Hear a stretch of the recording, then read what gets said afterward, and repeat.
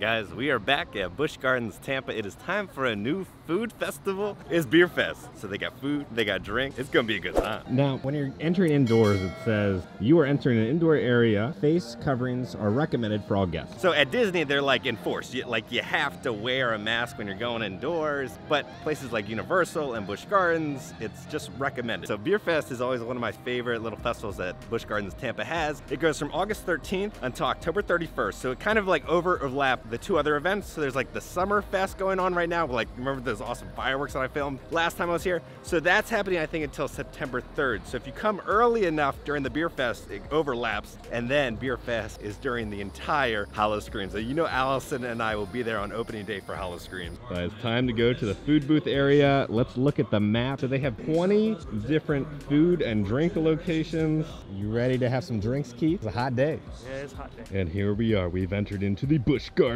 BierFest area. Okay, it is time to start eating. The first place we're going to be going is the Garden Gate Cafe. All right, so guys, first off, this is what I got to drink. So I got the Sailor Jerry rum punch. All right, let's start with the drink.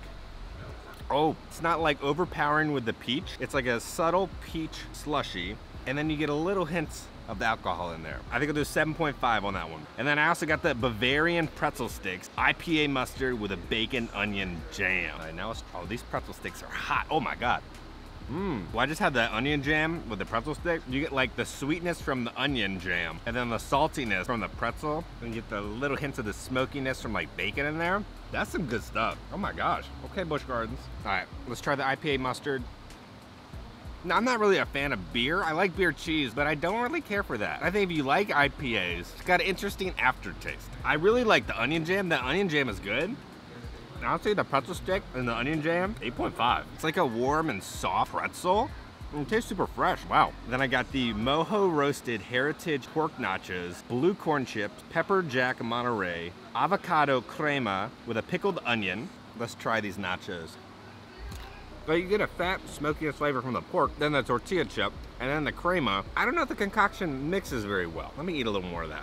All right, run down when you finish the nachos. Nah, I really like the pork that's on there, but all the ingredients together, I think I'd pass on the nachos, but I would definitely get those pretzels again. All right, so nachos we'll do a 6.5. There's good stuff in there, but it just doesn't hit the high note. Oh, but that onion jam, ooh. Now when you go to Epcot and you have their pretzels, they're always kind of like stale and kind of dried out. That's a perfectly cooked pretzel. I can't get over it. All right, the next little stand we're going to is the Jack Daniel's Whiskey Hut. We got the Tennessee Fire Berry Mule. It's gonna be Jack Daniel's Tennessee Fire Whiskey, amaretto, fresh juices with ginger beer. All right, first off, let's try the drink. Ooh, it's like a sweet honey. I like that. Okay, the Fireberry Mule, yeah, you're getting subtle hints of the berry with like honey and a little bit of like ginger. This is a 9 out of 10 drink right here. And then we also got the Jack Daniel's Tennessee Fire Whiskey Beignets, dusted with powdered sugar. All right, so let's put the Jack Daniel's in there. I've never had a Jack Daniel's soaked beignet. All right, let's try the beignets. Now in the past, the beignets have been interesting here, right? But these look very different than how they normally are. All right, let's see how it is with the Jack Daniel's in it. I don't know how I feel about the Jack Daniel's in there though. You're getting like a heat from the Jack Daniel's inside the beignet. All right, I think that's the best beignet that Busch Gardens has produced. Solid beignet. The ones, like I said, the ones in the past really weren't that good. These are an improvement. I think I'll do a 7.5 for these beignets, but the mule is where it's at. So one of the things that I always love that Busch Gardens does is they have live music. But it's currently thundering and lightning out, so they can't have the live music right now. Normally we'd be here for the 3:30 showing. We'll stop by again at 5 to see if the weather's cleared up. Oh, you can surely smell all the flamingos today. They smell very majestic. Keith, how would you describe the smell of flamingos? Seafood. Seafood? Now, if you've never been to Busch Gardens, it's like its own little like animal kingdom. There's just animals everywhere. Here's a cute little toucan. Oh, this really creeped me out. I'm guessing they put this here for Howl-o-screams. So we're in the Sesame Street area, okay? So it's supposed to be like cute and cuddly. And you're like, oh, what's that silhouette we're looking at? And then bam, you got Salad Fingers Man right there. That is so creepy. Oh, they got another one over here. But what is going on down there? That's his tail, right? It's like a moose man. And they got some Gollum looking one over here. And they got another creepy guy back there. And then here's another like moose man silhouette. Now, if you've never been here for Howl-o-screams, it's lit. It's like the entire park. People like hide like in ghillie suits, like in the bushes. And now we want to be like riding roller coasters right now, but there's lightning in the area. And the thing about Busch Gardens is almost every single one of the rides is outdoors. So when it is lightning, everything kind of like shuts down. So hopefully the lightning will end soon. Thor, please stop it, man. They set up some of the skulls out here by Shikra. You can see the little baby orangutan over there.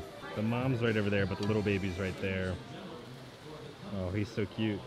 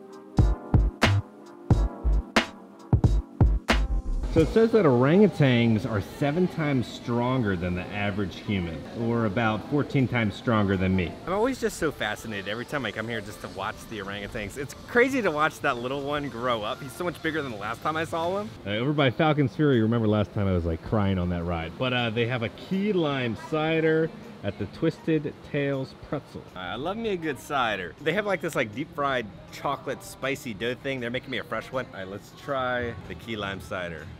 You know, I'm not like punched with the key lime like that a lot of key lime things have. You just get overwhelmed with the key lime. This almost just tastes like more of like an apple cider with just the subtle little hints of the key lime. More of like a toned down, more light and smooth Angry Orchard. I think I'm gonna do 8.5 on the key lime cider. Well guys, the tropical storm is here now. Weatherman Keith, what's going on outside? Hurricane! This is the work of art we've been waiting for? Oh my gosh. Mary, what is a twisted mole? A what? It's called a twisted mole. That's what it's called. This is a twisted mole? Mole, yeah, Mole. like in the ground. Why Like is a it twisted called? mole? Let's go for it. Okay, we're in the middle of a monsoon right now. The wonderful ambassadors here made me one, a twisted mole fresh, and they said, you want chili pepper on the side? I said, sure, why not? So there's a, I have no idea what the hell this is. It's a deep fried stick of something. It looks good, it's covered in chocolate and chili flakes. So, I know there's stuff on me, but it doesn't taste like a donut. It kind of tastes like a loaf of like sourdough bread with like chocolate sauce on it. Let's try it with the chili flakes. Chili flakes give it a kick, and it's kind of like cooled off by the chocolate sauce. But the bread just kind of tastes like look at it. It's nice and fluffy, but it doesn't taste like a donut. It tastes kind of like a baguette or something. All right, we just finished the twisted mole. I was working with the culinary team there. I was like, there needs to be like sugar or cinnamon or something, so we added that on top. So when it's chocolate with cinnamon and like the chili flakes, it's like this like sweet, spicy chocolate bread, and it's really good when you add the cinnamon and sugar to it. I think I'll do like a 7 out of 10 on the twisted mole. All right, since it's raining, we're going iPhone cam right now. So we're in another little scare zone that they're setting up. There are all these like spooky doors.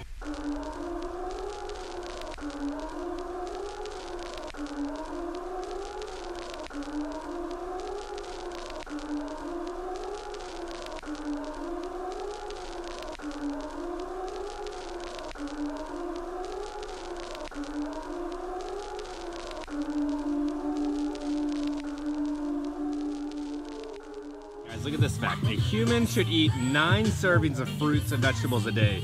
Asian elephants can eat over 100 pounds of vegetables a day. We're heading to the Serengeti Overlook. Now we're gonna go to the giraffe bar. This is one of my favorite places to go because you can just sit there, eat your food, have a drink, and then watch giraffes. This is what is in the posh puffin that I got up here at the giraffe bar. It's gonna be Reyka small batch Icelandic vodka, frozen watermelon. The vodka and watermelon, you can't go wrong with that. Oh, whoa. Even like taste the vodka, it just tastes like a straight, like a watermelon juice slushy. Not like your fake watermelon flavoring, just like a watermelon juice slushy. That's what it tastes like. If you're a fan of watermelon, it's like a 9 out of 10.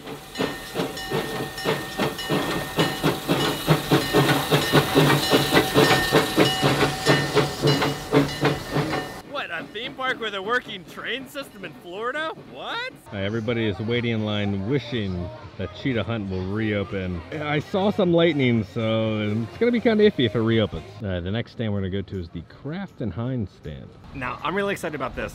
With my dyslexia, I read this a little wrong. So it's the Rainbow Philly Cheesecake.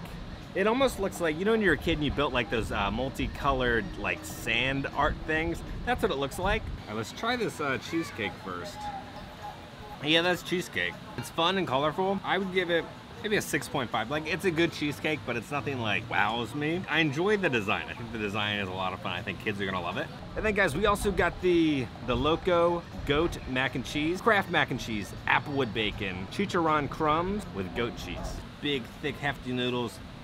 So you get like kind of the standard Kraft mac and cheese. Then you get like a pop of the goat cheese, I feel, in there. And then like a subtle hint of the smokiness from the bacon. I don't think it beats, it was just like candied bacon that they had at another festival. That was like 10 out of 10 incredible. I think this is good, but it's not up to where that like candied bacon mac and cheese was. For both of those, I think I'll do like a 7 out of 10. When I was eating the rainbow cheesecake, visually I was like, wait, am I eating Play-Doh right now? But then you eat it, it's like, oh wait, I'm eating cheesecake. All right, the next stand we're going to is Barley and Cream. All right, so the next thing we got is the Mango Nada Cocktail Explosion.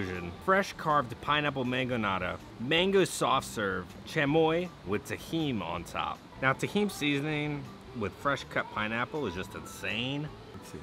So you get a sweetness, almost like a strawberry or a cherry from the sauce on top. Then you get a little kick from the tahini, and then you get like that soft, fresh cut, juicy pineapple. And then you get like this like wonderful chilled mango slushy underneath. On a hot day, oh my gosh, this thing is great. I think we'll do like a 9 out of 10. All right, I'm getting so full. We're gonna go to our last cart. We're gonna go into the Sam Adams Bites. It's time for the final thing of the beer fest. I'm just so stuffed. When like YouTubers come to these like food festivals, we don't eat beforehand. We just like gorge ourselves and then we go home and just collapse because we're in like a food coma. So I got the German chocolate cake parfait. It looks like pecans on top with coconut shavings and chocolate cake and icing in between. Let's see how it is.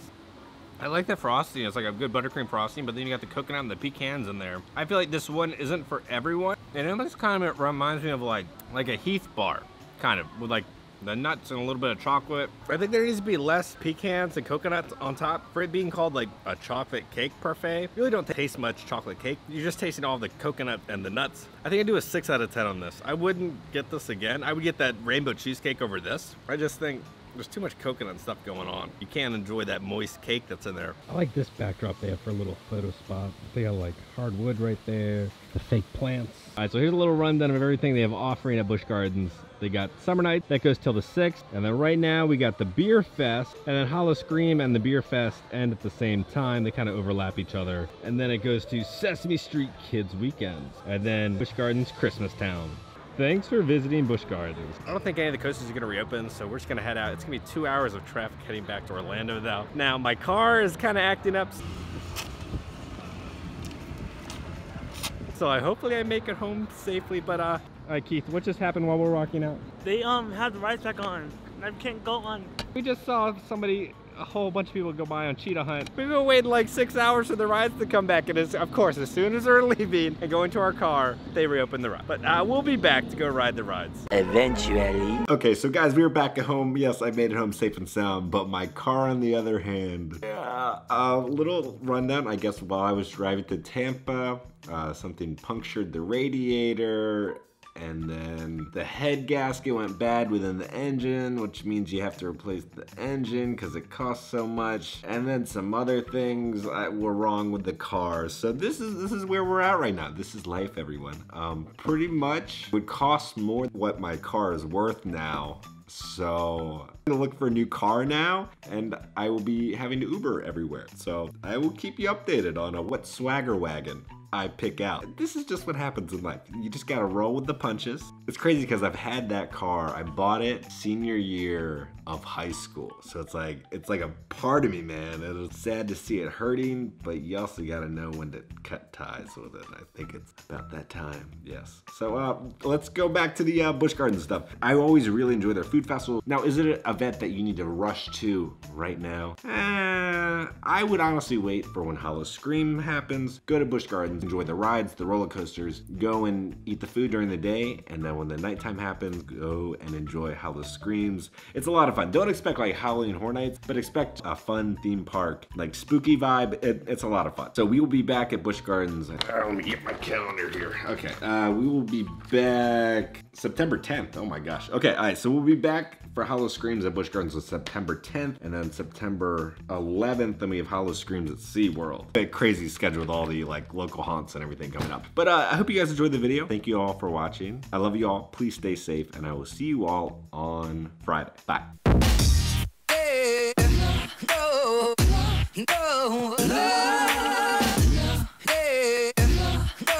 It's a little rainy, but how's the cider? Is it up to your fruity apple goodness?